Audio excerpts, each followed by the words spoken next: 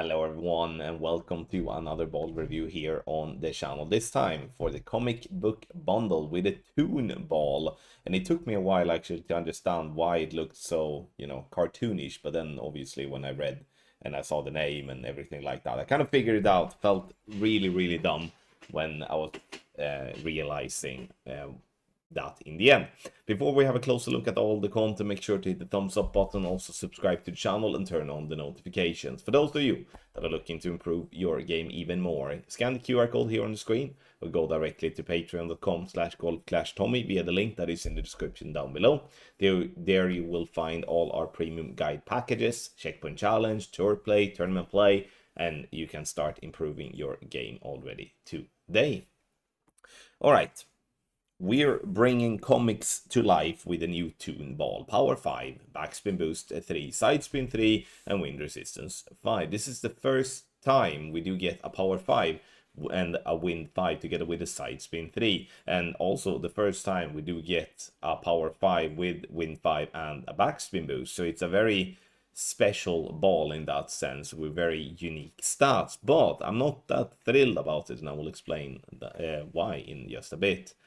You can definitely try this ball, like in terms of like a free trial, try before you buy. It is, in my opinion, important before you invest to have a little look, to check the needle speed, check the ball centering, depending on what type of player you are, and then make a decision after that. So why am I not so thrilled then? When it comes from a tournament perspective, the power 5 win 5 definitely a good thing. The backspin boost could possibly be giving us some sort of value on some par 3s, but I've been looking through the par 3s that we have in the game, and I can't really see any par 3 where this ball will kind of stand out as a must one in terms of, okay, here I can actually benefit from the power 5 together with the backspin boost 3 and then obviously the wind resistance 5, which means like I do personally, and I know there's others as well, I do have loads of backspin boost ball in with various power ranges, especially when we've had a couple of power 3 ones coming pretty recently, that we are pretty stocked up with the backspin boost ball in general. When it comes to being a general par 3 ball, this is not a ball that you're going to play with on a par 3. You might use it to set up, but that's about it. When it comes to par 4s, par 5s, here is where this ball is becoming, a good ball to use, especially on some par 4s. And some of the longer par 5s, this ball will most definitely have some value. So it's most definitely not a terrible ball in that sense, but I give it a 6 out of 10 as I do struggle to find much value in general with this ball. One thing to also consider with this ball is that it is a bit big. So we all know that obviously the game makers has not learned to have a proper size on their ball, and I know from a tournament perspective it's most definitely something that is not crucial but very important. And if a player gets to choose between a smaller ball or a bigger ball, in general a player will be choosing a smaller ball. It's because when it's bigger, it's always going to overlap those triangles that is inside the circle, and it's going to be harder to know if you're centered with overlapping it rather than being slightly off. When it comes to tour play, and we do have the needle speed that is not super duper, +1 overpower needle stability, but mainly, as I say, when it comes to par 3s on tour play, doesn't matter if you play the front tee tours, the middle tees, or the back tees, having a power 5 ball is not something you want to have in the shootouts, and you are picking a ball in tour play that you will use in shootout because the majority of the games is going to shootout, and you don't want to have a disadvantage by being in scenarios where an in-between club situation is gonna be happening more often than not. And that's what it's going to happen with a power 5 ball, also with a power 0 ball, for an example.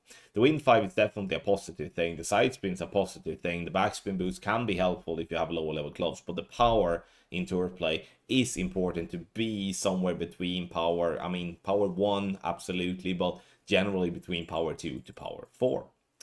Checkpoint challenge, here is where this ball gets some extra cred from my end. 8.5 out of 10. this is not as good as it can get, because I would benefit more, or we would benefit more for some topspin boost, I do believe, rather than the backspin boost.